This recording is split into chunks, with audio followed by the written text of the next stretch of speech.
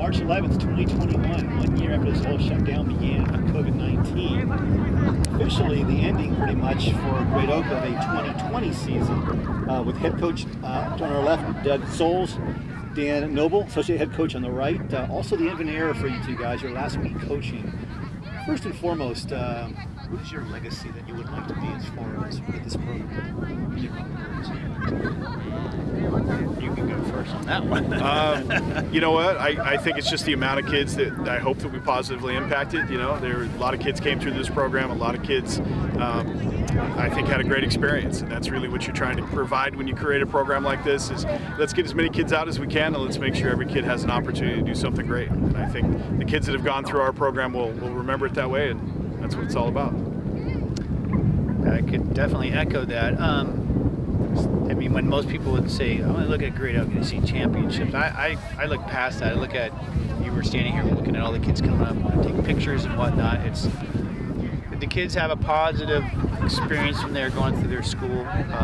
Did they leave with something they can carry on with the rest of their lives? Happy moments, good times, good memories, and then, you know, lifetime runner, that's even better. So I think that's really the legacy that they had something in their high school career that was positive and something to look back on with great fondness. I understand this past weekend it was a bit, some alumni came up and they showed up, a bit of a surprise for you guys to show their appreciation. Yeah, that was emotional for me. I was kind of choking back the tears. I couldn't talk too well at the park, but yeah, that was it touched my heart. It was very kind. I don't think there's anything more exciting than seeing kids that have graduated from years past coming back with a smile on their face. So, yeah, I think it was a good goodbye for us and an opportunity to tell the kids that you know, they mean the world to us, and you know, even though this is the end for us as the coaches, we've left it in good hands going forward, and I think it'll continue to be a great program. What was the message that you guys had for the kids in terms of, you know, I'm sure there's a bit of a send-off message in a sense. What was the message to the kids in terms of, you know, some of these kids are still going to be competing in track and field. Some of them, you know, they aren't seniors for a couple more years. What was kind of the message to those kids? Well, we're leaving it to Isaac Cortez, who, you know, is somebody that he's one of the smartest people I've ever met, and a hard worker, and, you know, he went up to Stanford and been at UCR getting his master's degree, and so leaving it to him is a kind of a dream come true for us, because we've wanted an alumni, somebody that's gone through, somebody that understands what you need to do to be successful. You know, Isaac's been a national champion, he's been a state champion as an individual and on the teams, and he knows what it takes. You know, he's had his ups and downs, he's dropped batons, you know, he's gone in as the fastest guy in a race and finished in 4:30 and had to come back and regroup and still find a way to be, you know, continue to be great. So leaving the kids with somebody like that that's going to understand that they're not going to hit home runs every time they come up to the plate. You know, they're going to have ups and downs. They're teenagers, and so we're excited to leave it to him. And you know, I think it's going to be a continuation of great things. Mm-hmm. Yeah, definitely. We were telling the kids that be leaders. You know, just because we're not there, it really doesn't matter. You talking about legacy. They know what the expectations are for a Great Oak team. So we said to just be leaders. Whoever comes in, open your arms, welcome them in, and just do your best. Maybe the last question is, I know when we did a docuseries a few months back, in talking with kids, talking with the coaches, it's kind of like, how do you keep balance? And almost to a T, everybody said if you want to be really good, there isn't a balance. You've got to really commit. Yet, as coaches, you guys are balanced in terms of the mentorship, in terms of the family, in terms of your own values. How do you guys keep it all balanced? I mean, as far as you might have younger coaches that get consumed with victories and what have you. How did you guys keep it all balanced and still enjoy the bigger picture?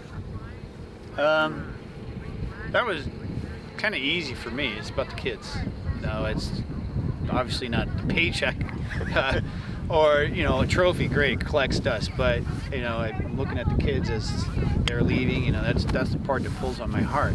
That's the balance for me. It's like, I'm out here trying to give the kids a positive experience in life. That's really kept me grounded.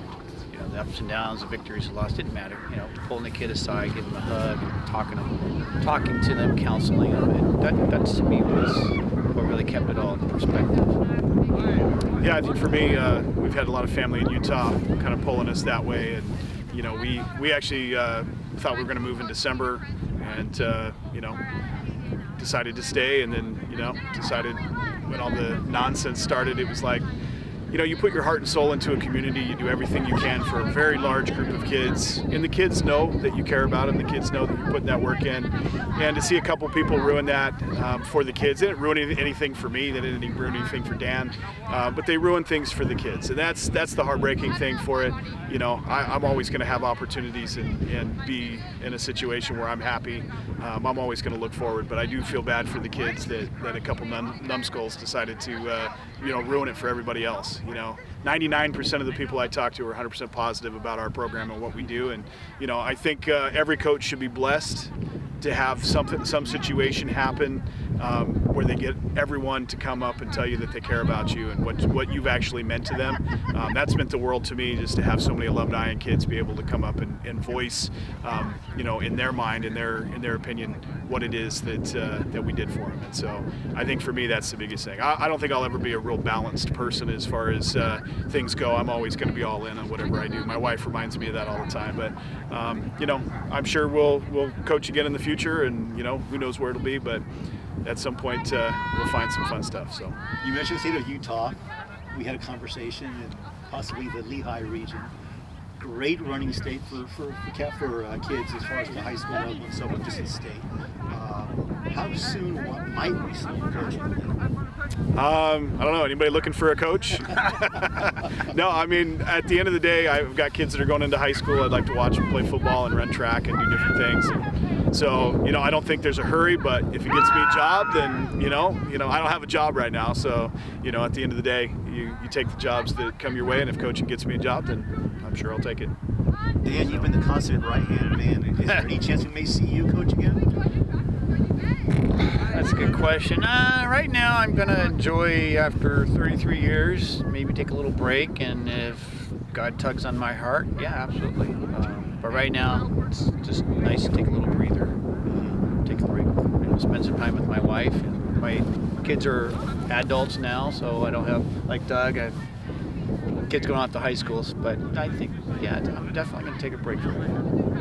17-year stint, 14 state titles, a number of kids going on to complete at college as far as getting scholarship help, a number of kids with great memories. So on behalf of all facets of California, as far as fans, coaches, media, both of you, thank you very much for what you've done. Thank you. The thing that stays with me, and I never tire of saying this, you guys, in my experience, have always had the best kids in terms of how you handle success and those rare times when it doesn't go their way, how they handle adversity also.